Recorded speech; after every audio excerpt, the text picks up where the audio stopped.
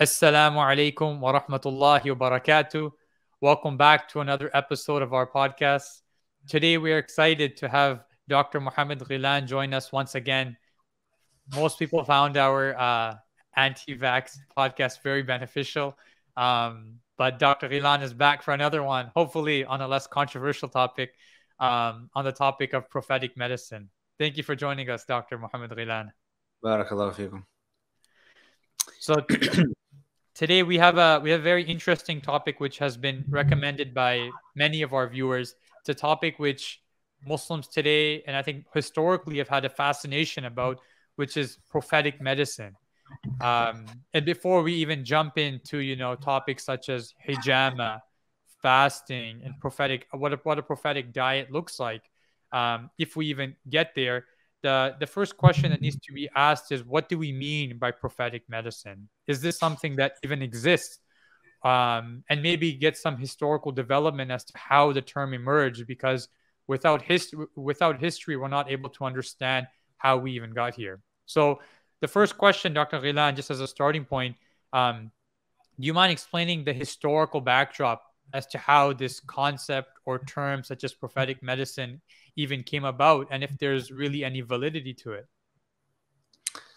Alhamdulillah Rabbil Alameen. Allahumma salli wa sallim wa barik wa an'am ala Sayyidina wa Habibina Muhammadin wa ala alihi wa sahbihi ajma'in. My voice might be a little bit strained because I just spent a good couple of hours just talking prior to this. So anyways, in terms of prophetic medicine, there is the current impression or kind of conception of what prophetic medicine is. And if you just look at the nominal Muslim, when they think about the Tibb al-Nabawi, they think about, oftentimes the most common book that I've seen is Ibn al-Qayyim al-Jawziyah's Tibb al-Nabawi, in English translations or in Arabic. That is, it's a staple in many bookshelves.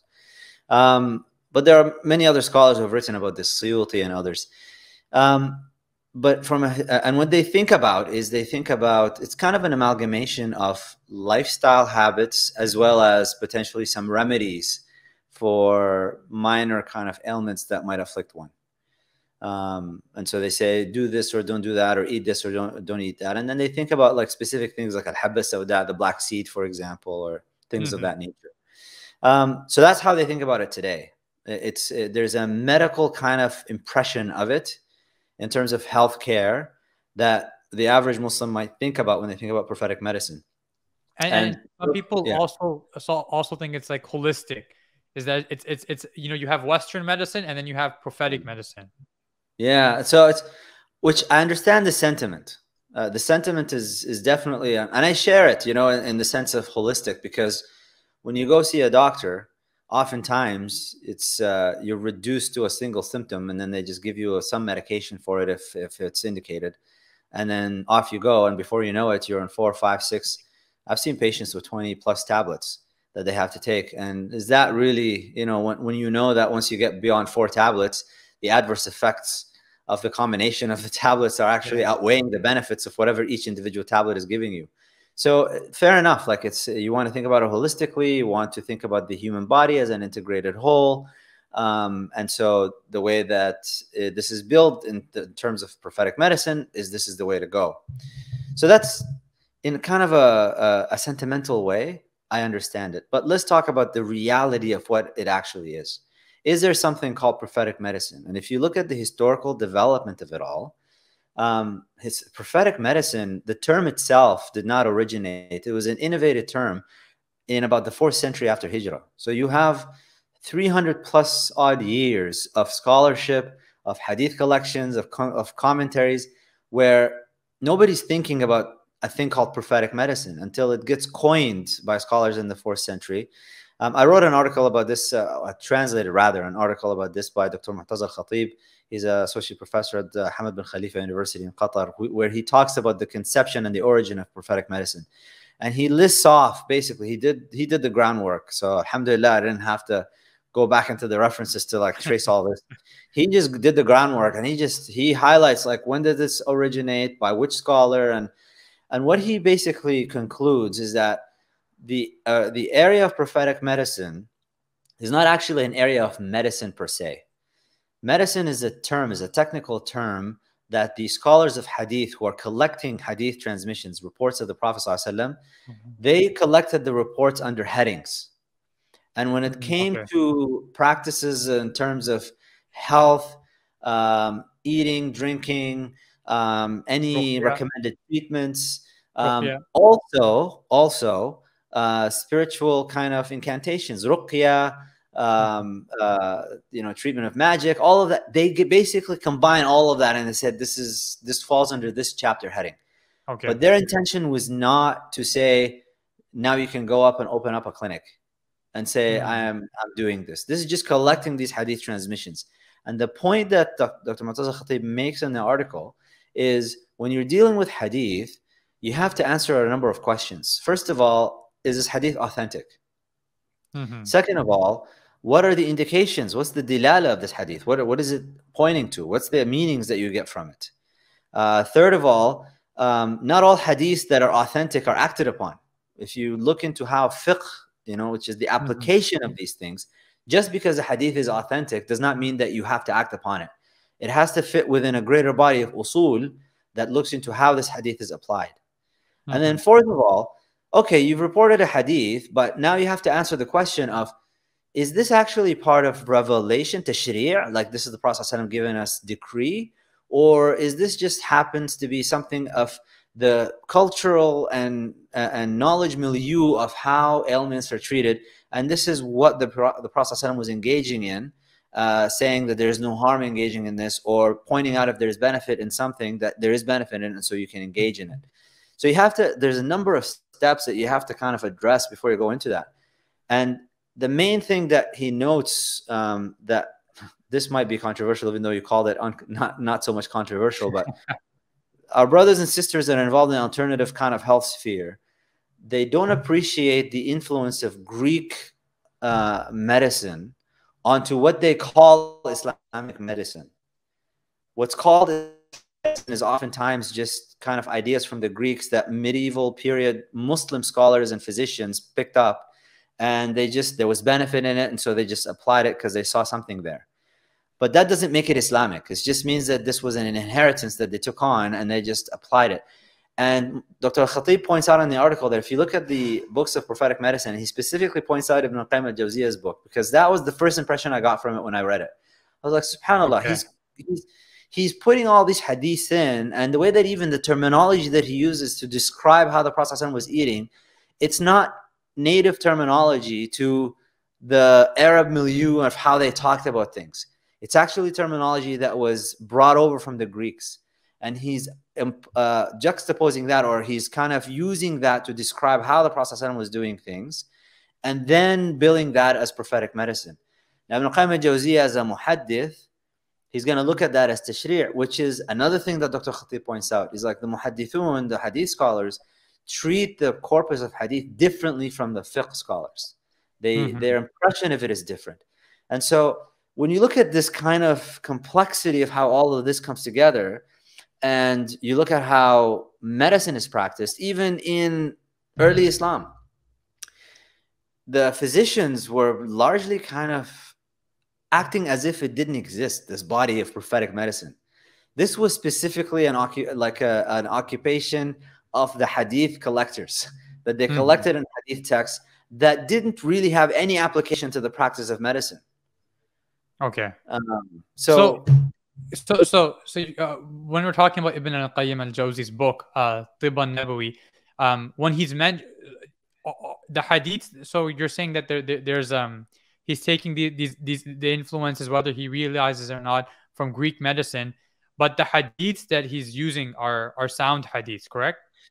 The hadiths are sound hadiths. I'm not disputing the hadiths themselves, and I'm not disputing that you can benefit from the hadiths and apply them in your life and take them as just general counsel and guidance in terms of, I mean, look, the beloved ﷺ, if you want to emulate anybody, it's the beloved ﷺ. If you want to take advice from anybody, you take it from the beloved ﷺ. لا ينطق عن الهوى. He does not speak from his own whims.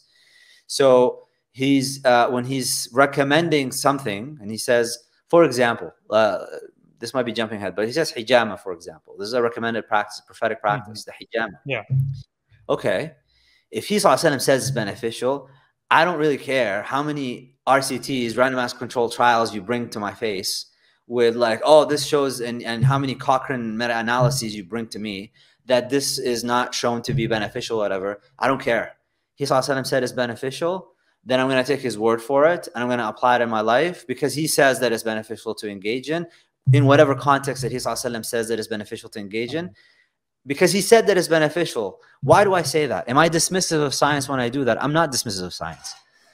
The thing about the scientific trials and the way that they're conducted, you have to understand that you're doing the trial and the study to answer a question. And so your question, how you frame the question, you're going to get an answer to that question. So the next question you ask yourself is, okay, did the Prophet ﷺ describe to you exactly, mechanistically, in what way this hijama is going to be beneficial to you? We don't have that exact specific explanation for it. And so whatever trial you try to conduct to show that it's beneficial, you formulated a particular question that may not actually be relevant to what the Prophet ﷺ was speaking about. That's one aspect. So in a material dimension. In a metaphysical dimension, because the reality, the wujud of the Muslim is not just the sensory experience stuff. We don't believe in dualism in that way. And this is something that now that we're covering in the book club, Sayyidina Naqib al-Attas, one of the major points that he drives home is that the worldview of Islam is not something that is derived from sensory experience. It is one that is derived from revelation, and it includes the ghaib and the seen, the unseen and the seen realms.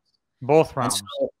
Both. And so reality is it's more grand than what the materialist will want to give you. So if he says that you have this particular practice and this is beneficial for you, Bismillah, it's beneficial, we believe in it, and that's really all I need. I don't need scientific validation for it.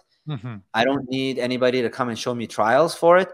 And if somebody presents me with scientific evidence that says, well, it's not beneficial, my question to you is like, in what way is it not beneficial? What did you ask? What was your question that you asked that you got a null result for, to come to me now and make a grandiose, overarching umbrella claim to say that it's absolutely not beneficial? Your trial is addressing one specific point, and that point may not actually have panned out in your trial. But my beloved Sallallahu, he's talking about something else. So this goes to the point of, this might be a tangent, but like why the Maliki say, for example, that the dog's saliva is not impure. Yeah. The point of it, because the Shafi'i say it's impure, the Hanafi say it's impure, the Maliki say it's impure. It's not. It's pure.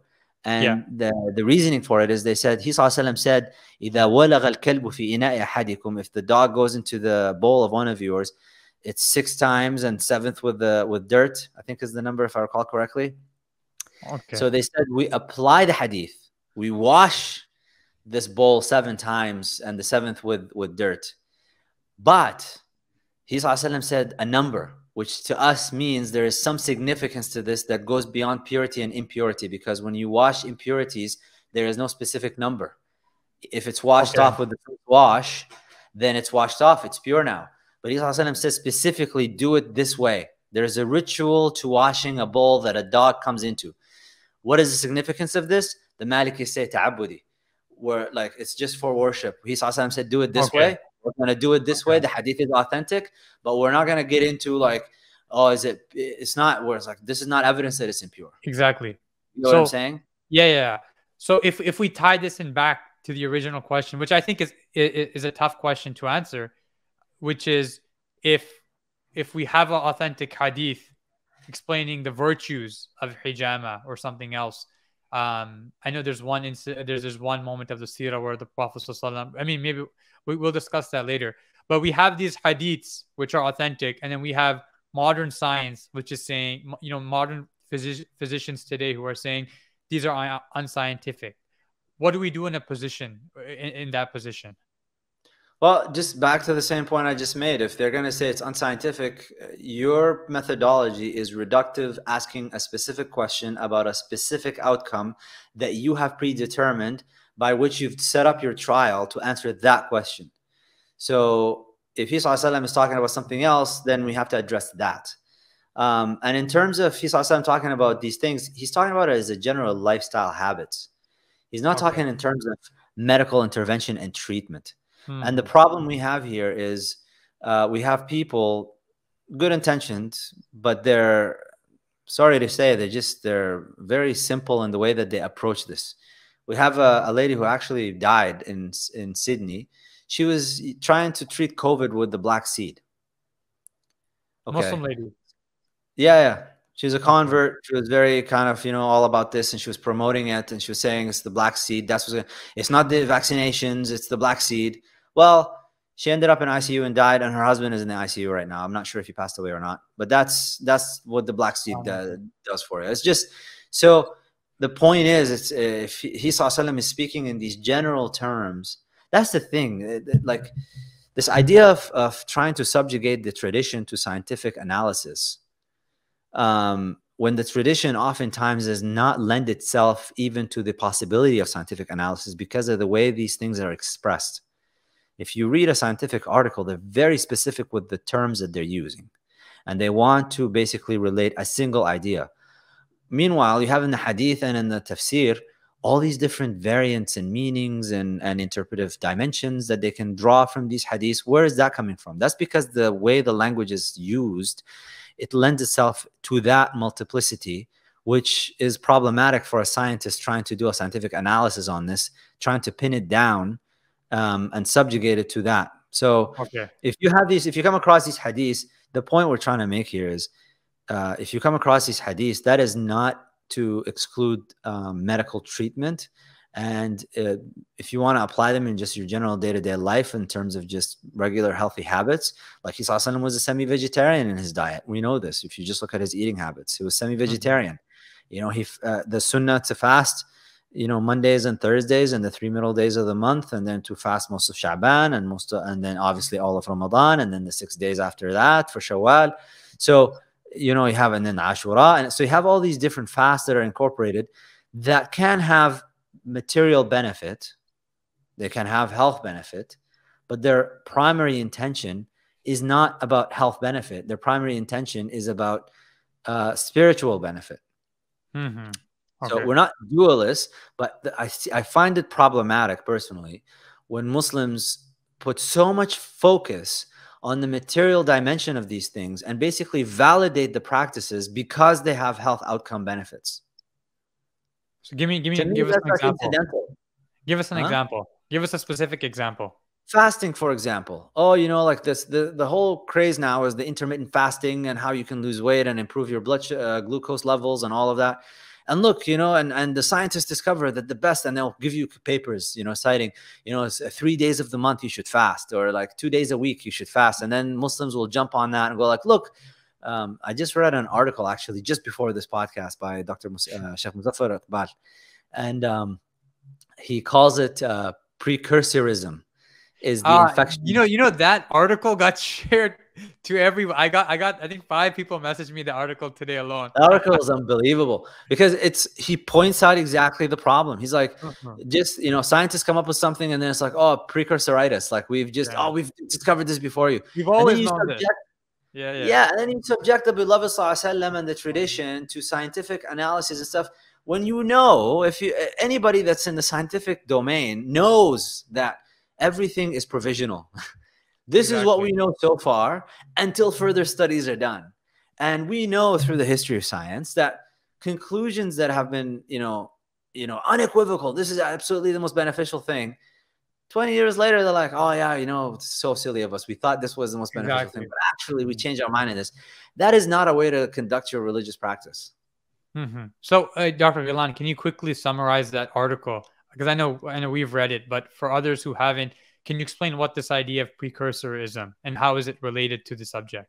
So Sheikh Muzaffar Iqbal, who's just a brilliant scholar, he basically says that due to the gist of the article is because of our inferiority complex, and what we do is we try to claim a precedence for everything that the Western kind of inventors and scientists have done.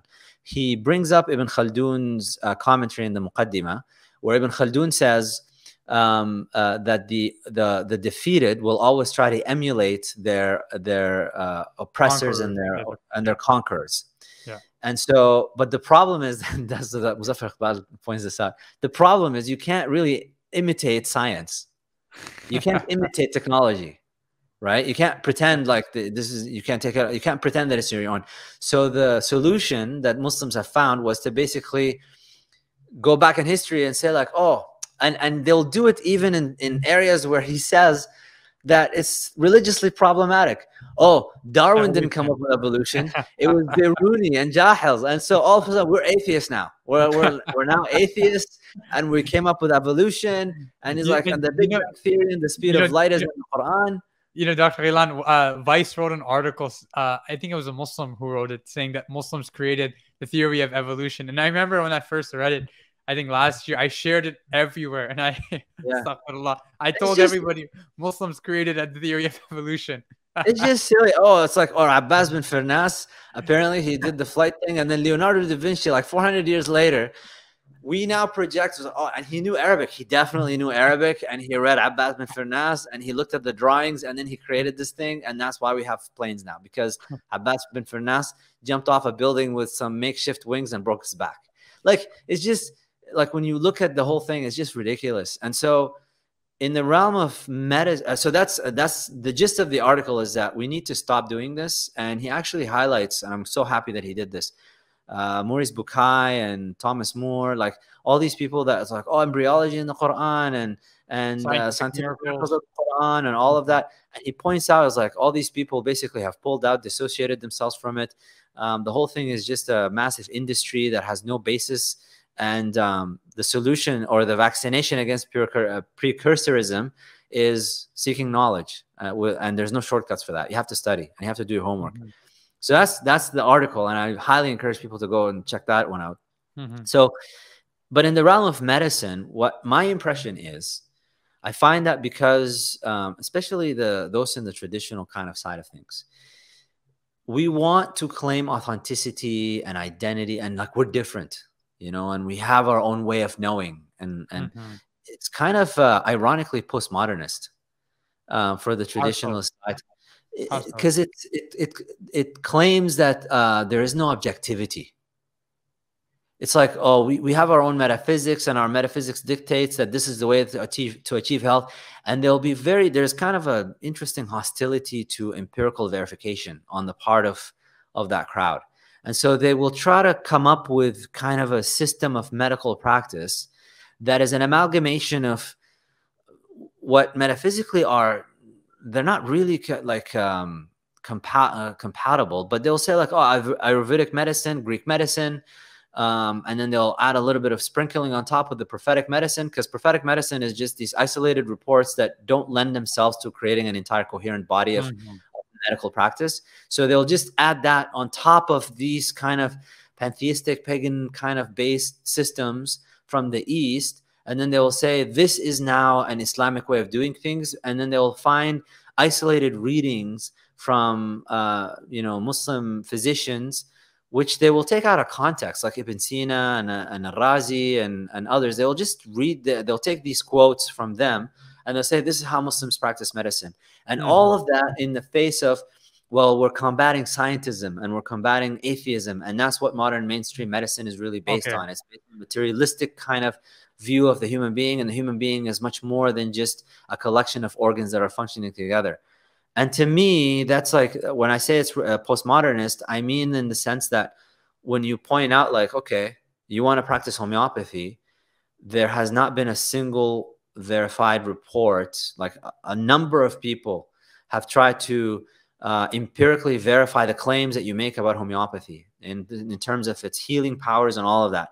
Not a single study has actually panned out to show that this actually works. What they've shown, in fact, was it looks like it has to do with the doctor-patient relationship, and something there is happening between the doctor and the patient in the interaction itself that is making the patient, it's almost like an interesting version of a placebo effect, that just sitting down with somebody who hears your story makes you feel better.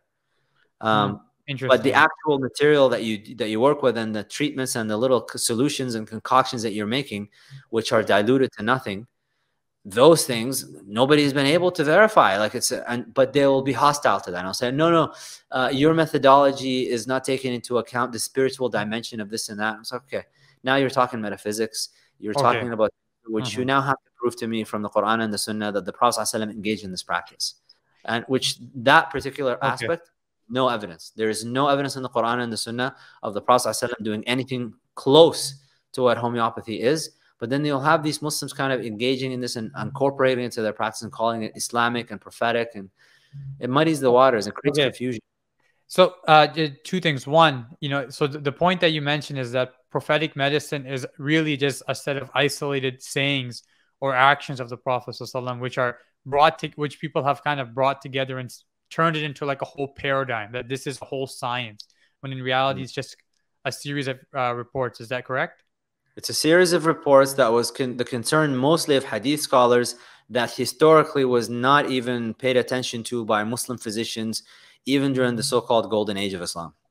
So with people like with Ibn Sina's his Qanun or Razi, with them, they weren't really, these are people who made remarkable contributions in the realm of medicine, and you're saying that they weren't big advocates of this. They weren't mentioning this idea of prophetic medicine or They did putting it not in. talk about it. What they did was they inherited whatever medical practices were present at the time, mostly from the Greeks or the translations, and they built upon it. And they refuted some of the ideas of the Greeks because their empirical observations did not match whatever the Greek author that they were reading, a lot of times Galen or Hippocrates. They would read what they said and they would observe and say, oh, this doesn't match. And as great of a physician as Galen was, our empirical observation is much more powerful and much more trustworthy than what he said. So we'll just go with the empirical observation. And so they just built on that and went with it. And Al-Razi, if you want to talk about randomized controlled trials, he ran a hospital in Baghdad that was quite large. And he would do things in terms of bloodletting and all of that. He would apply the empirical method. It was just like, does this work? Let me divide the patients up and see if it does work. So it was strictly an experimental trial and error. Let's see if this works. Inheritance. That's medicine. That's how medicine has been working. Yeah. Okay. And so what do you think of this idea that certain Muslims have this romanticization of prophetic medicine, as if this is, well, and obviously there's a number of virtues in the, what we affirm, what the Prophet ﷺ says when it comes to honey, black seed, hijama, and these things that are in the authentic reports. But this idea of completely turning towards alternative medicine, completely turning to, I've met many people who've said black seed will solve all of your problems. As long as you have black seed, you have your olive oil, you don't need to go to the doctor at all. I mean, again, this goes back to the your normal kind of day-to-day life, healthy habits of practice that you do, versus treatment for something. I mean, the beloved ﷺ is even asking in an authentic report, he's asking companions, which one of you is more skilled in medicine? So, and the companions are like, what? You're asking which one of us is more skilled in medicine? Like, it's, so he ﷺ is seeking expertise in this realm. He's not saying, I'm the prophet, I get wahi, this is what. So he gives you these kind of general recommendations that, take honey and take the black seed, and it's like there's benefit in all of these things. But that's not him prescribing for you a treatment protocol if you do get sick. If you do get sick, you need to go see someone who's been trained in medicine to treat you. Exactly. And that's, and it's interesting. We talk about Tibb al-Nabawi, prophetic medicine. There's actually Imam al-Dhahabi wrote a book with the same title. And Aisha radiallahu anha was once asked how she had so much knowledge of medicine, and she responded, I used to listen to the Prophet ﷺ's discussions with physicians. And yes. So I think it's a beautiful. Actually, another point that a lot of this wasn't mentioned in Dr. Khatib's article, but a lot of the body that is popularized as prophetic medicine, when you trace back the reports, the hadiths of the Prophet ﷺ are very few when it comes to this. But you still have the significant body of work that's called prophetic medicine. Where is that from? Most of it actually goes back to Aisha radiallahu anha. Oh, okay. And she, like you said, she listened to the Prophet talking to the physicians. And so she picked that up from them because she was interested in medicine. So you got to take all. I mean, this subject is confronting for a lot of Muslims who really put their kind of stock into this because they feel like this is like a, and I think it has to do with the crisis of identity, like searching for identity. Ever since we've been colonized and our education was kind of fractured, and where sacred knowledge is something separate from material knowledge and secular knowledge, and then you have the loss of our own political self-determination, no khilafa, no khalifa, and all of that. So now we're just kind of searching for identity in all of these things. And so you find Muslims, unfortunately, gravitating towards ideas that when you really investigate it, you're like, okay, this historically does not add up to what you're saying it should add up to. Or, but I think another reason also is that we see Islam as an entire worldview, right? That Islam impacts every aspect of one's life. So whether that's in seeking knowledge, whether that's in one's daily routines, Islam is we have a set of laws. Islam has, all these various things. So why wouldn't Islam have something to say for medicine? And I believe, it would say it, for example, la darara wa la dirar. There is no harm and there is no reciprocating harm as a general principle. You have the scholars talking, most of the early discussions, and this is at the beginning of the article by Dr. Khatib, most of the early discussions on medicine were not even on medicine. Most of the early discussions on medicine by the scholars were about permissibility to seek treatment. That was an interesting point in the article. Do you mind explaining what the scholars' views were on seeking medicine? The Shafi'is, and that's the interesting thing. If there is prophetic medicine, then you'll have to tell people you're obligated to actually seek it out and apply it. But the Shafi'is, by and large, said there is no obligation to seek treatment. You can get sick and just suffer quietly through it until you die. And the reason for that is because they said there is no guarantee that the treatment that you're applying will actually work. Now, riddle me this. The Shafi'is are all saying there's no guarantee for this particular thing to work, and yet they know a hadith that talks about the black seed that is a cure from every illness. So how can they make such a bold claim negating what the hadith is saying? They knew the hadith. So this tells you something about the validity of this whole enterprise, that there's something called prophetic medicine to apply. Mm-hmm. I need to just kind of qualify all of this by saying that I know there are scholars that say there is such a thing as prophetic medicine.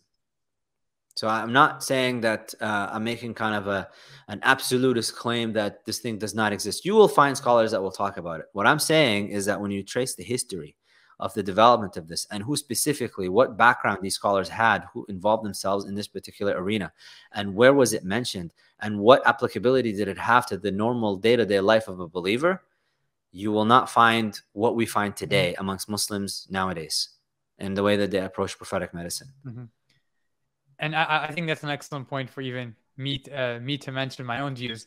I think undoubtedly and we're going to get to some of these things inshallah later, but I do believe that Islam is a cure for both the soul and the body. And within certain, an example we'll get to, for example, is the Quran. Right, where Allah subhanahu wa ta'ala says, وَنُنَزِّلُ مِنَ الْقُرْآنِ مَا هُوَ شِفَاء. That the Quran is a cure for the believers, وَرَحْمَةُ لِلْمُؤْمِنِينَ. And it's very interesting. We know the spiritual benefits one gets from reading Quran, but there's also a lot of physical benefits as well. Dr. Malik Badri, the founder of Islamic psychology, wrote his book called Contemplation, an Islamic psychospiritual something. But he talks about how in psychology now they're creating this new school called Quran therapy, where they put people in a room, they put earphones in, they make them listen to Quran, and they make them close their eyes, and they see the changes in their body. This is just one example, but I mean, I'll tell you, I do this. I love the fact that Sheikh Hamza put a podcast about this not too long ago about the benefits of the Quran, and he talks about some of his teachers, may Allah bless them and have mercy upon them. They had like their arteries, and they do their blood work and stuff, and it's like they're elderly, but their physiology is of that of a 30-year-old, and it's attributed to the Quran. I personally listen to the Quran with one of the intentions that I listen to the Quran with is to make sure that I don't have atherosclerosis. What is that disease? It's the buildup of plaque in your arteries. So I listen to the Quran with the intention of lowering my blood pressure, with the intention of improving my cardiovascular health. That's one of the intentions that I have when I listen to the Quran. So Yeah, I'm totally with you. I'm glad you mentioned this example. It's something that when I was in my last semester doing my undergraduate degree, and I was in final season, and I had all this stress, is I would put the phone away. I'm enough. I'd put the computer away, and I'd have my earphones in. I'd be in a dark room, and just listening to the Quran, and it brought me into a state of sakina, a state of peace. And it was at that moment that I realized that this shifa is both a physical and also a spiritual one. Agreed. So when we talk about prophetic medicine, I'm not sure if prophetic medicine or Islamic medicine, but there is some sort of spiritual benefit that Islam, that the Prophet ﷺ brought with him. Correct? Absolutely. This is absolutely, there's no doubt in that. If you live the way the Prophet ﷺ lived, you will live a healthy life. Mm-hmm. And there's no doubt about that because he's an insan al-kamil. He's the Mm-hmm. complete human being. He's the perfect balance between the spiritual and the material. His life is the life that you want to emulate. And so if you Mm-hmm. want to talk about like in a general kind of umbrella term, prophetic medicine in terms of like primary care, preventative health practices, he's your example. Mm-hmm. He's who you want to follow. But the second you have an ailment of some sort, I think what you need is someone who's trained in the field of medical practice, who is concerned about empirical verification of claims, who is not going to attribute everything to some unseen forces that are really the way that in the alternative medicine crowd, and I know they get upset with me when I say this, but the metaphysics of alternative health practices, whether it's Chinese medicine or Greek medicine or Ayurvedic medicine or whatever, the metaphysics of it is opposed to the Islamic metaphysics. And they make a lot of claims about unseen forces and things that you just can't. When they can't verify their claims empirically, they always go to this dimension, and then they start talking about spirituality and such, which from a Muslim standpoint, this is an ahistorical way to deal with this. And our Muslim physician predecessors, that's not how they did medicine. They Mm-hmm. were really, they cared about facts and they cared about empirically verifying claims. Okay. So, one of the interesting things that Ibn al-Qayyim mentions in his Tibb al-Nabawi, prophetic medicine, is that he said regarding this whole idea of prophetic medicine, he said you will benefit from this to the degree in which you actually believe in the Prophet sallallahu. Meaning, it's almost like the placebo effect. Do you mind commenting on that? That's an interesting statement for him to make because he also makes a statement that is absolutely true and is from Mishkat al-Nubuwa and it's wahi.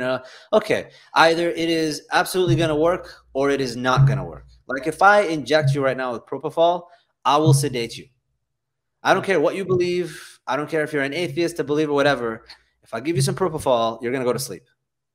This is how we sedate people in the ED. So like it's the same thing with this. If it's to the degree that you believe in it, to me that sounds a lot like homeopathy and like this kind of alternative But I crowd. think I think what he perhaps what he was trying to get at is that look, it works, but if you have a really strong yaqeen and conviction in it, it'll be even stronger.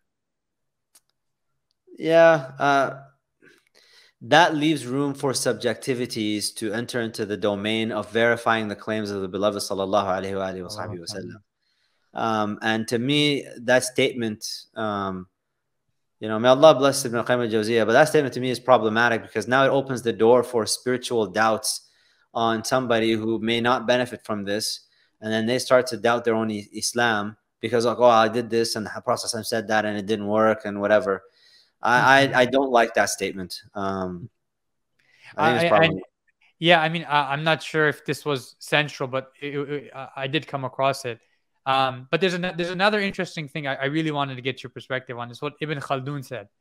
Ibn Khaldun said that the Prophet ﷺ brought the principles of medicine. And one of the ayats he cites as his proof is Kulu washrabu wa la tusrifu. Innahu la yuhibbul musrifin, that eat and drink, but not in excess, because God doesn't like the transgressors. And so this takes us to another way of a different road, which is the Prophet ﷺ brought the principles, right? The not the specifics, but just the idea of not eating or eating too much. Like you mentioned that the Prophet ﷺ was a semi-vegetarian, right? Yeah, so that now goes down to the realm of preventative health. So in terms of preventing disease and illness and all of that stuff, absolutely. We have the principles for it. The sunnah of the Beloved and how he practiced, that's the way that you would want to practice. And interestingly, even in the way that he practiced, sometimes there were exceptions to that rule where he said, don't do what I'm doing because I'm with my Lord. He feeds me and he gives me drink. And so, for example, we were prohibited from fasting wisal. So continually fasting day and night, day and night, day and night without breaking it. You have to break your fast at Maghrib time.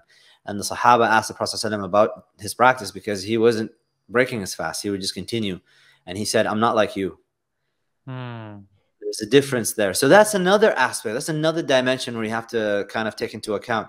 Not everything the Prophet ﷺ did is applicable to you and how you live. You need to also ask that question. Was this specific to him as a prophet? Or was this also instructive to us to practice as followers of the Prophet ﷺ? Okay. So now if we get into the specifics, right? This is what everybody is some people are interested in, just, the concept of prophetic medicine, but most of the questions, most of the feedback I got back were of the specifics. So, for example, I think, one of the biggest ones I got was hijama. We have many hadiths about hijama, the virtues of it. Is this something? First, first question I want to ask is, what does the scientific literature say about hijama? It's actually not a settled issue. So there's studies that support, studies that don't support. You'll talk to most mainstream scientists about it, or physicians about it, and they'll say, overall, it's not something that has been shown to be beneficial. I gotta go back to this point. In the context in which these things are being studied for the specific question that is being asked of them, is this going to treat your ailment of X? So let's say you come in with the flu, and then you say, like, will hijama benefit me? Will it make my flu period shorter? This is just kind of a hypothetical example. Yeah. And then you do hijama, and then you find actually it didn't. It might have made it worse. Now, do you go back and say that hijama is harmful? Absolutely, as an absolute thing. Or is this something that the Prophet ﷺ was speaking about in terms of a specific context? So when you look at scientific studies and you ask, like, what does the science say and the medical literature say? And I tell you, overall, they have not shown the purported benefits. Like, this was a big deal, by the way, when Michael Phelps at the Olympics, because they saw the cups, the signs back. And so this was a big rage at the time. A lot of articles written about it. And overall, if you look to the physicians and scientific community, they'll say, like, there's no evidence to suggest that it's helpful. But Michael Phelps thought it was helpful. For whatever reason. And so the questions that you're asked, and this is a point that, we need to be very clear about and very specific. Scientific questions are very specific questions, and the studies are designed to answer that particular question. But it does not reflect onto the entirety of what the hadith is speaking about. And you cannot use it to say that whatever the Prophet ﷺ said then is not substantiated. Okay. Because there are, like Antonio Brown, right? He was the greatest wide receiver in the NFL. Cupping was something he did quite frequently. And I believe I might have seen LeBron James also do it. But the reason I'm mentioning this is because you have certain Muslims who will look into some of these practices. They'll say that the Prophet ﷺ extolled the virtues of it. They'll read the scientific literature, and then they'll have somewhat of almost like a crisis of iman or a complete neglect of the scientific literature. Yeah, I'm telling you personally, because I've done cupping. I have no doubts about the Prophet ﷺ and the benefit of it. Even if, like I said before we start recording, maybe you bring me all the scientific studies you want about this. I don't care. He ﷺ extolled the virtues of it. I do these things in the way that the Malikis talk about dog saliva. Okay. Like he said, clean your bowl 7 times, the 7th with dirt. I do it ta'abbudi, out of worship, But then when it comes to actual, I'm not going to take hijama and then combine it with whatever ailment and say, like, someone comes to me in the clinic and says, let's say they have diverticulosis. They have diverticulitis even, right? Which is an outpouching of a sac in the bowels, and it gets infected. And the treatment for that, if you want to go conservative, is antibiotics. Or if it starts to rupture, they might actually have to go in for surgery. I'm not going to go sit there and go to the guy, listen, you need some hijama, because the Okay. Prophet ﷺ told the virtues of hijama, and so that's what you need to do in order for you to improve. You can incorporate these things from the Prophet ﷺ into your life and into whatever treatments that you're undergoing for whatever thing, believing in them. But to turn that entire body and say there is an alternative mode of doing medicine that is to be taken in opposition to whatever treatments that you can have, Yeah. because you believe, that's where the problem is. Okay. Okay. As a physician, would you recommend, as a physician speaking to a Muslim audience that is thinking about hijama, are you able to make, would you make a general comment saying that I'd recommend you do it, or would you just kind of depends on each person, I depends would on the do the cop context? out of physicians that have it, which is you need to talk to your physician, because I don't know what kind of underlying conditions you might have. So I can't make a general recommendation to people to take and then assume that it's specific to them. If you have some sort of a blood disorder, of clotting disorder, if you have whatever, I mean, we need to know. I need to know your history before I can go and say, all right, you can go ahead and practice this thing. Okay. If you're allergic to honey and it gives you anaphylactic shock, you're not going to come to me and say, oh, can you give a recommendation to this? You know what I mean? Like Yeah, a yeah, patient who comes to me as allergic to honey, I'll say, stay away from honey. I know the Prophet ﷺ said it's got all these virtues and these benefits, yeah. but you are allergic to this thing and it's going to kill you. Okay. That doesn't make the Prophet ﷺ statement false. It just means that you have a particular context for you that excludes you from this practice. Okay. So you're saying don't just take, don't take these hadiths that talk about, the virtues of things like olive oil, honey, hijama. Don't generally apply it to yourself specifically unless you've had, a physician's approval. I would say some of these things are benign, like olive oil and things like that. These are Yeah. benign. But you know your body, you know your conditions, you know what's underlying. And if you're wanting to engage in some practice, and I love the example that Sheikh Hamza Yusuf used before. He said that, I can't remember the lines of the poetry now, but يظن الغمر أن الكتب تهدي. Oh my God, I forgot it. The translation of it is something like the deluded one thinks that books will guide. Did this person not hear about Tuma al-Hakim, the physician, the wise man Tuma, who pretended to be a physician, and he basically got killed with a black snake, and it's because he read in the book Al-Habba Sauda, but it was a typo, and it says Al-Hayya Sauda, the black snake said Al-Habba, and so he took us. So that's kind of the example I'll tell people. You can come across these hadiths, but you need to have a professional guide you in this particular thing. And if you have a condition, I would say you need to talk to somebody, and I cannot emphasize this enough.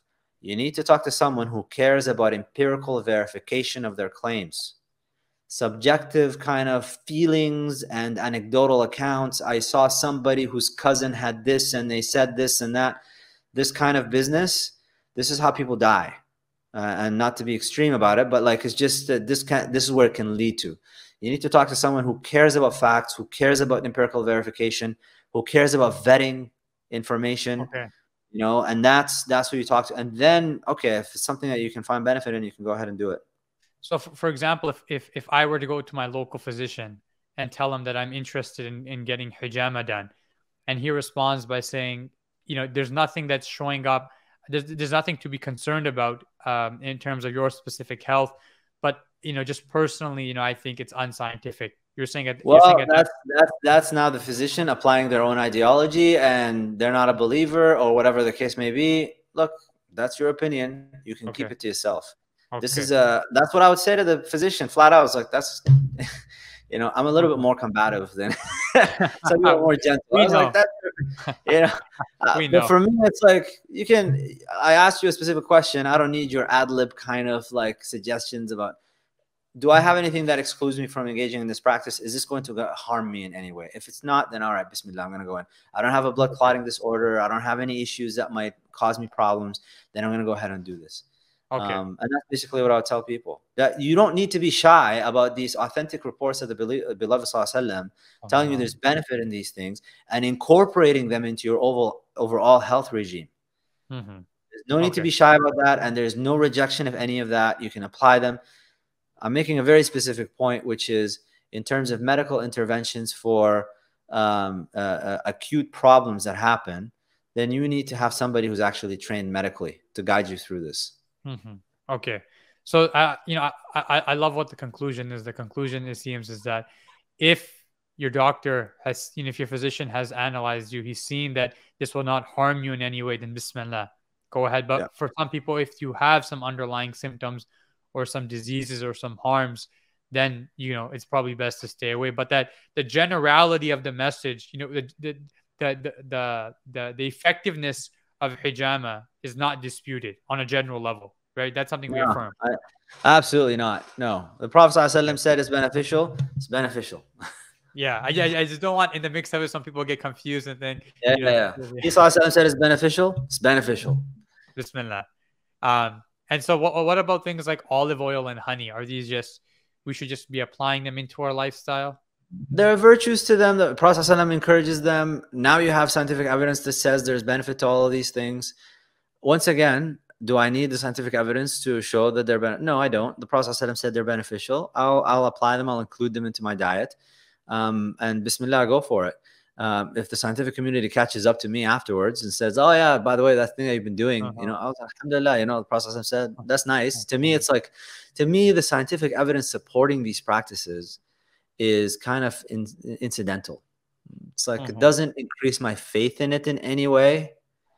Okay. And at the same time, if they come and say there is no benefit, it doesn't really shake me in any way. I'm like you guys, you did a study that has a gazillion limitations to it, and then you're coming at me with an absolutist claim about it. That's not what I'm interested in, Especially, and I mentioned this in our last podcast, but what COVID has really done is it's explained to people how the scientific method works. And how things are going to change. The study will come out, even like, Omicron is saying now, okay, you only have to quarantine. Like I was speaking to the CDC and I said, how long do I have to quarantine? And they said, 5 days you have to quarantine. But after the next 5 days, you have to wear a mask. And I'm like, have the studies shown that you can pass on the disease in the next 5 days? And she said, we don't have anything like it, but things are changing. The regulations are changing as well. So just wear the mask. SubhanAllah. I mean, it's just, this whole debacle with COVID, man, I think the issue is, and the reason I've been writing and publishing more things about the subject is because the mess that COVID has done, I just find myself having to, seeing like an uptick of Muslims adopting these practices because they're now getting mixed messages from the medical community. And unfortunately, there is a conflation between advocacy and public policy and the science, and you don't know who you're talking to anymore and who's given the guidance. And a lot of times recommendations are not even based on anything that's solid. There's a lot of catastrophizing in terms of how people think in like, what is the worst outcome scenario, and let's plan based on that. Exactly. Which is just, to me, is kind of, it really exacerbates this problem. So I just wanted to make sure that, for me, when I'm getting hyped up about a subject and I start to write about it more often, is because I'm seeing something happening in the community and ideas that are spreading that I think are problematic. If this was simply an issue of people just kind of adopting things that are not going to have much of an impact or much of a consequence to it, if they were inconsequential, I would have just let it go. Like, Bismillah, let people do whatever they want to do. But now that I see people using this term of prophetic medicine to refuse immunizations and to engage in dangerous practices that have now claimed lives, and when I see Muslims that are starting to adopt conspiratorial kind of medical theory kind of stuff from the alternative health crowd, which is also adopting, in turn, you will also be adopting the metaphysics of the alternative medicine type of ideologies there. Okay, now we have to address this and we have to talk about it and be very frank and clear about what we're talking about. And if I, in my estimation, view there is something deeply problematic with it, and subhanAllah, it's one of those things that it gets confirmed for me when I went back to revisit the Prolegomena, Attas's work, to go through for Al-Andalus book club, and it was just like I saw my underlining. I read this book years ago, and I saw my underlining and some of the things. His concern with language and his Mm. concern with terminologies that Muslims kind of just, and concepts that Muslims will translate into Islamic languages without deep thought, which in turn will incorporate ideas that may be alien to the Islamic tradition or even at times antithetical to it. And that will just create confusion. And that's my Mhm. concern. I care about this deeply, and that's why I find myself having to push on this issue.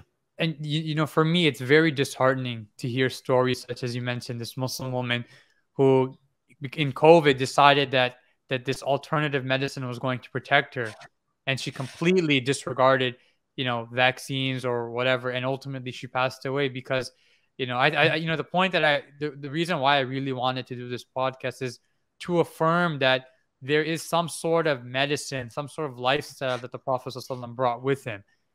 Things like hijama, which have haqq, you know, which have truth in it, they have validity in it. But that doesn't mean that necessarily we abandon, you know, allopathic medicine, and we just start, you know, to only focus on alternative medicine as if this will solve all of it, and just trying to, you know, find the bridge between the two. Yeah, the interesting thing is that to use the term allopathic, the term allopathic was a derogatory term that was coined by Samuel Hahnemann, who is the founder of homeopathic medicine. And it is used to basically disparage. For me, there's no allopathic or there's just medicine. And medicine as a field developed over time from practices where legitimately, even during Hahnemann's time, there was a lot of harm being done in the name of medicine because they were doing things that were not backed by any experimentation. They were harming and killing people actively, not knowing that that's what they were doing. Can you give an example of that? Like bloodletting, they would just keep like not hijama style, like bloodletting, like literally just open, like venipuncture, like to get a Okay. needle into your vein and just empty you out, and thinking that that would benefit you. And so I think Abraham Lincoln died with bloodletting. No, Abraham So Lincoln was shot. yeah, no, who is it? There was another one.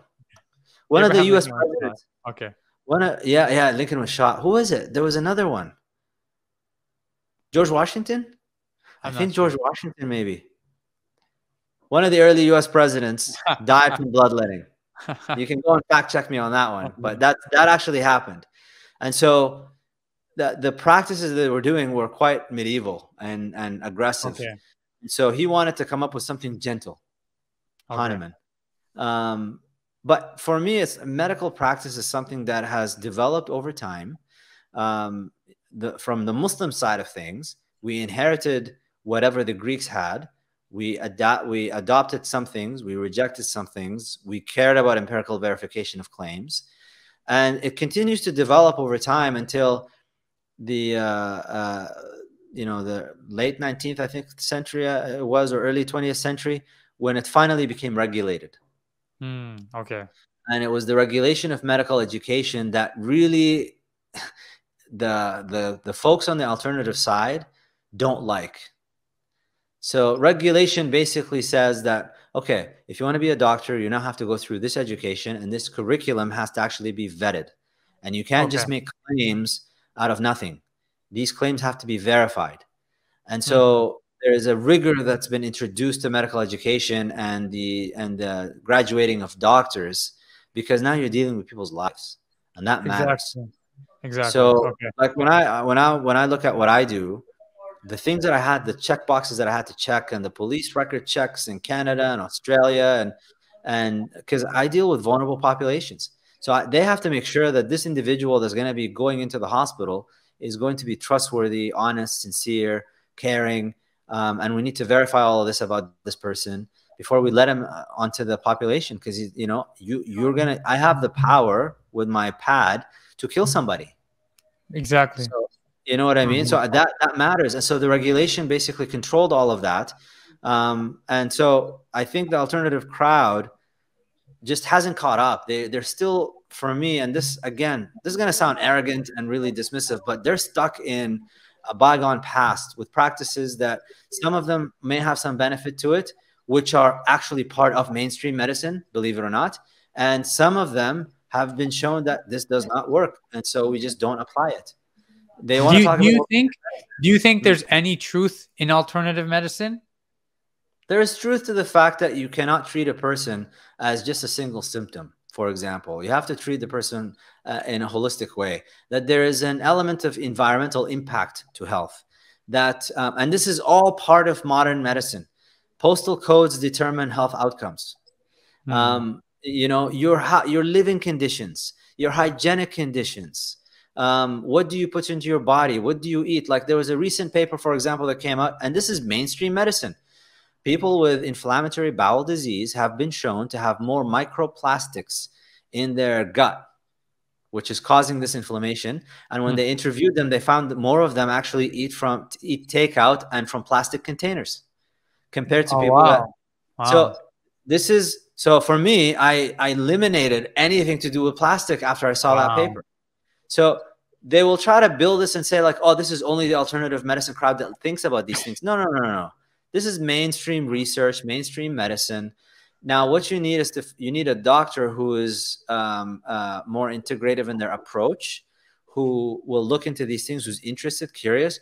But the issue is medicine is under a lot of strain. If you look into how many patients you have to see per day, patient care, quality of patient care goes down because I just have too many. I mean, I remember one time I walked out in the clinic. I just looked at the waiting room. It was packed.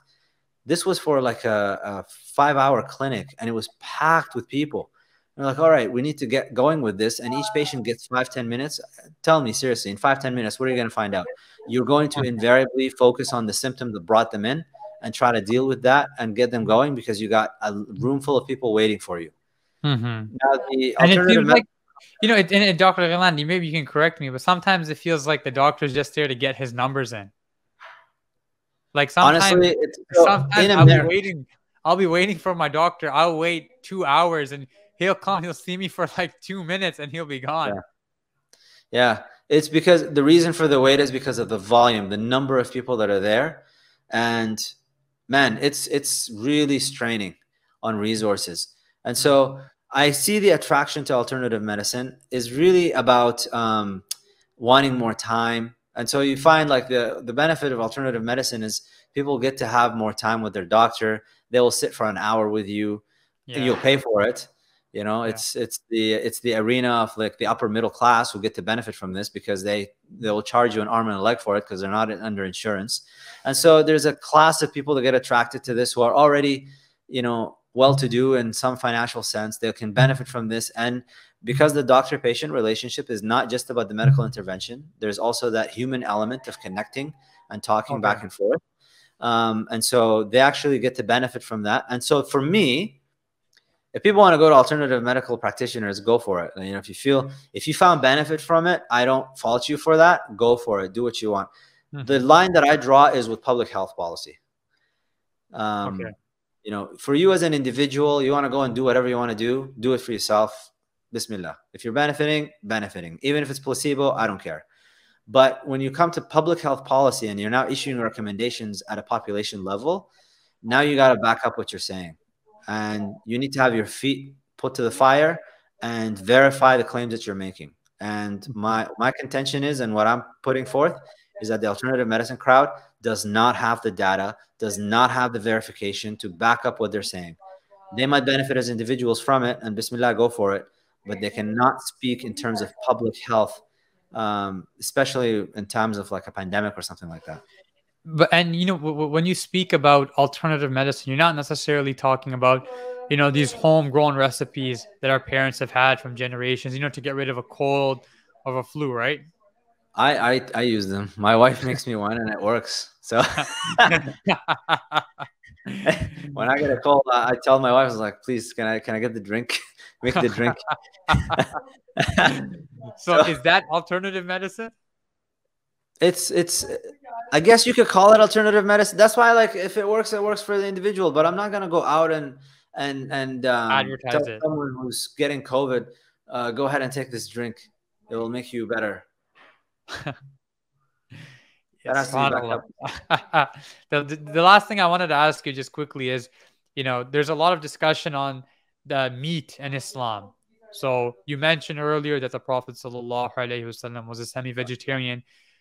We have sayings attributed to Umar ibn al-Khattab where he wouldn't allow meat 2 days in a row. Some people argue that this is because meat wasn't as widespread there. In today's age, we have meat everywhere. Some people look at the scientific evidence and they'll say, it's fine to consume as much meat as possible as long as it's clean, ethical, pure. But what are your thoughts generally on this topic of meat and eating too much? I think claims that they did not have enough are not really substantiated by historical evidence. Claims that they were poor and that's why they didn't have access to it, also not substantiated by the empirical evidence of how much wealth was actually in Medina with the Sahaba, and some of them who were quite rich. They just did not show it and flaunt it and floss it like people do nowadays. So he had access to whatever he wanted. In fact, he was asked by Jibreel towards the end, do you want to live forever and have everything and be a king of the world, or do you want to go back to your Lord? And he says, Barafiq al-Ala. So he was not limited in resources in that sense. When he went hungry, Aisha radiallahu anha, she said, we did not go hungry out of poverty. We never did. He always did it by choice. He chose not to overeat. He chose, that hadith about a third for food, a third for drink, and a third for air, that is the last half of the hadith. The Prophet actually begins by saying it's sufficient for the son of Adam and the daughter of Adam to have few morsels of food to keep their back straight. They absolutely must take their fill. You really got to eat up. Then have a third. The sunnah is few morsels. It's not a third and a third and a third. Okay. A third and a third is if you are a gluttonous type of person who can't control yourself, then have a third for food and a third for drink and a third for air. That's what that's about. So the way that the Prophet ate was absolutely deliberate. The fact that he would go for a long period of time with no smoke coming out of his house because they're not cooking meat, that was deliberate. And so you have to look at that and wonder, am I doing things? And now we know, subhanAllah, the evidence comes through to show you that the more meat that you eat and the more that you take your fill, the more chronic disease that you have. And the more higher your risk becomes for cancers and things like that. So, no, if you look into the biographies of the companions, which are available, you'll find that they were very wealthy, very well-to-do, had a lot of resources. They had a lot of sheep in Medina, and so they could have slaughtered every day if they wanted to. The Prophet had access to all of these resources, but he deliberately, and Sayyidatuna Aisha radiallahu anha, she said, we never went hungry because it's for a lack. So interesting. It's something that a lot of I think about a lot. We have this tayyib food, clean, ethical food, but how much is it? How much should a person be eating? And in most of our daily households, we're having meat 2, if not 3, 4 times a day.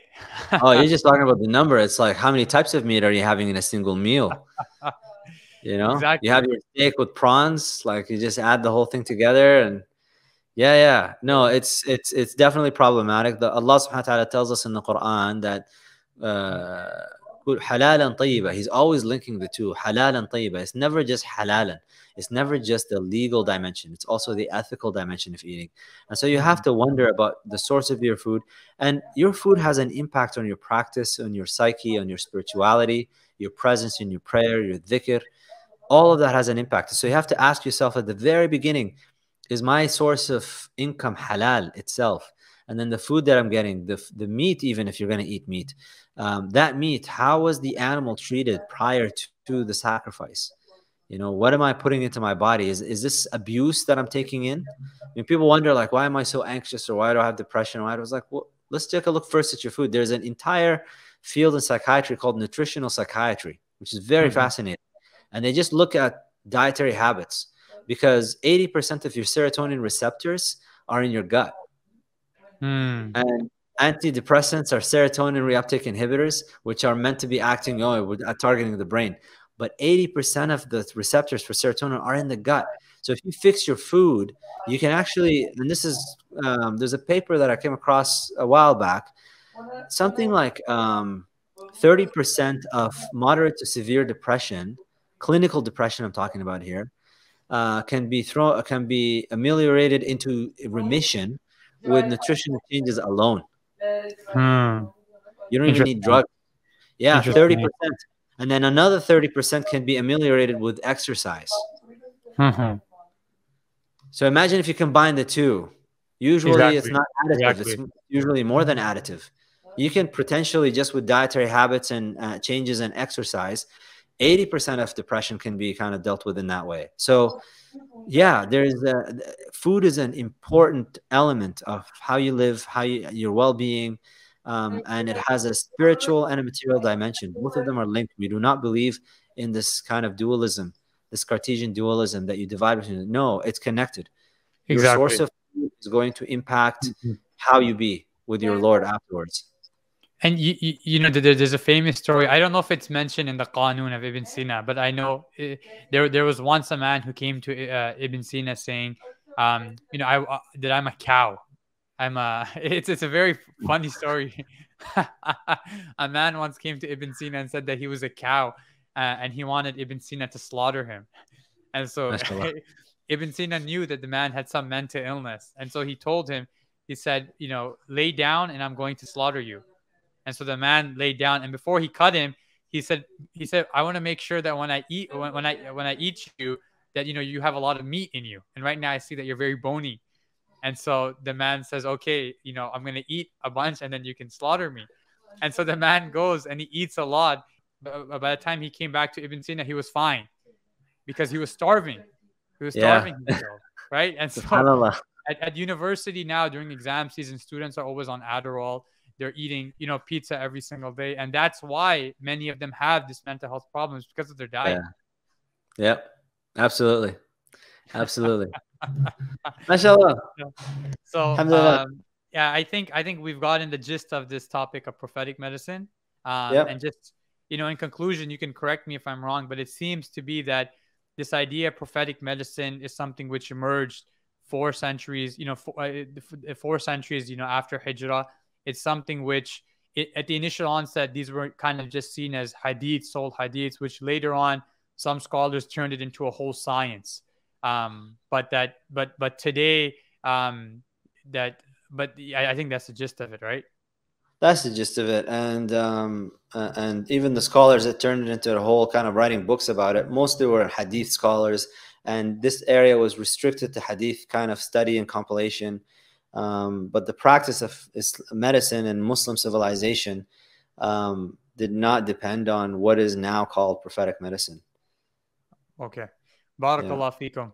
We always appreciate your time, Dr. Ghilan. Barakallah feekum. See, it's a pleasure catching up again. Alhamdulillah, seeing you now, Zaytuna, and hope you're going well. And yeah. Inshallah. Jazakallah khair. If anybody is interested in joining Dr. Ghilan's book club, Al-Andalus, we'll put the link in the description below. So Jazakumullah khairan, everybody. Take care. Assalamu alaikum wa rahmatullahi wa barakatuh.